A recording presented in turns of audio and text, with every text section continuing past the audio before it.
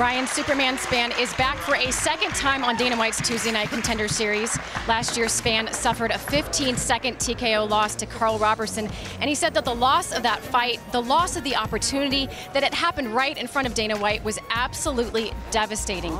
He was so depressed, he basically didn't get out of bed for almost 2 weeks, and it wasn't until his young son, Ryan Spann Jr., said, "Dad, I want to see you get back in there again. You just need to do more better." Spann, by the way, the biggest favorite on the card tonight, minus 500 going in. So when I talk about Sorty having his hands full, that is why. Because when the matchmakers look at this thing, they really love what Spann has been doing his last 3 fights since that knockout in Contender Series. Yeah, the biggest favorite and the biggest man. Whoa, there it is, the right hand. I was going to say the biggest man at 6'5", and before I finished, he lands a beautiful right hand, but Sorty does this all the time. He leaves his neck open, and we see Superman Spann has got it already. There's the tapped out. There is the tap. A modified guillotine. Sorty had no choice but to tap. It was in super tight. A lot of pressure there. He specializes in these movements, and it's over before it even started. Last time it was him finishing, getting finished quick. This time he gets revenge. How about that for Sweet Redemption? His 6th win by guillotine. He has now finished 13 of his last 14 wins. How important were your kids in the resurgence of your career? Very important. They're who I do this for, and everything I do is for them.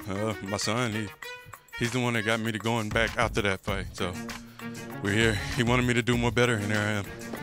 How do we say no to Ryan Spann? You don't say no to Ryan Spann. The way that this kid looked, you know, went in there and finished in impressive fashion. We got to take Ryan Spann. Wow, you had a rough year last year. Yeah. You went to a very dark place. You talked about that, the depression, your son bringing you out of that. What's going through your mind right now? I'm just grateful. I needed that year. Yeah, I needed that. It made me become where it was. You know, I got my team behind me at Fortis MMA. You know, all my guys. You know, Alonzo just stood right here last year. Well, last week, I'm sorry. Yeah. Now I'm here. You know, we got a few more guys coming.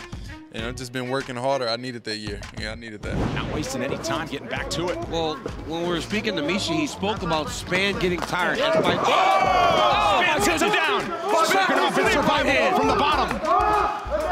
Man, these guys are trading leather. Oh, so smart. They told Spann to let him up. He's still hurt. Wobbly legs for Serkinov. Oh, fires back. Serkinov's going to get those hands up. And if I was him, he hurt him again. Shot. Yeah, he hit him on the side of the head there. Spann's going down this time to try to end it. This is it. That's going to do it. Ryan Spann, first round TKO for the Texan. Stay inside. In that last exchange, he hit him on the side of the head. You could miss it if you're not paying close attention, but he touched him on the side. That is probably the worst place to get hit. What a performance by Ryan Spann. What would you like to see the next time you step in the octagon? Would you want a guy that's in the top 10? And where would you like to see your ranking at? Absolutely. I want to be in the top 10 myself. Yeah. When we scheduled this fight, he was ranked number 10, and some things happened over the course of the past few weeks, and it kind of pushed him back one. So to me, he was 10, and I was fighting for 10.